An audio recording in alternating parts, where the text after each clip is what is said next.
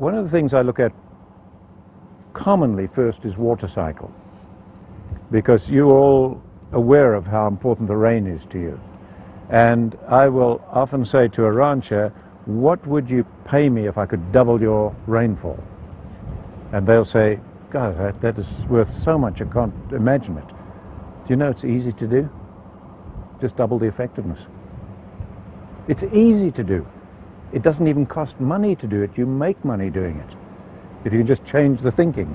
Right? So on water cycle, I'd be looking at this and saying, on a scale of 1 to 10, where do I think this is? And as you gain experience, you'll do it better and better. But let's just take a wild guess first before we talk. Each one of you, on 1 to 10, where would you put the water cycle effectiveness on this land?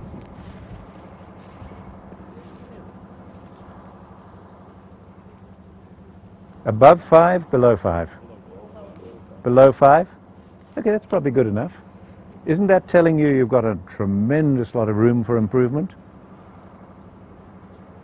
Now, here in Texas, I have talked about doubling the stocking rate, and I've had people with PhDs invoking God against me and saying, this is what God gave us and you can't do any better.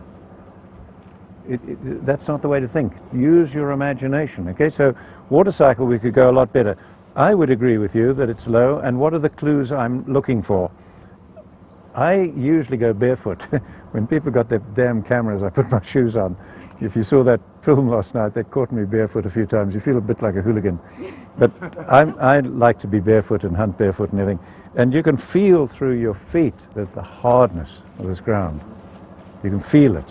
When you walk at home on your carpet, you don't have to be told you're on the carpet. When you walk onto the concrete, you don't have to be told, you feel it. If you're used to walking barefoot, you can feel the ground. And when it's soft, water soaks in. When it's hard, this is hard, water doesn't soak in well.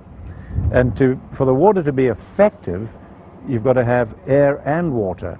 And so when I look at it and I see the plants, and I'll just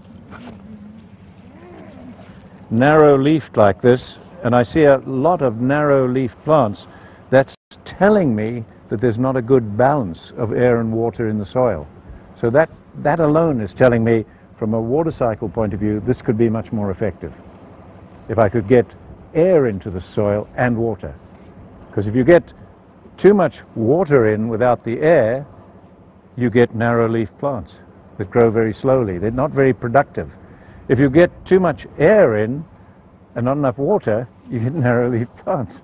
You've got to try and get a balance between them, and usually it means a spongy, nice crumb structure. Gardeners know this, don't they?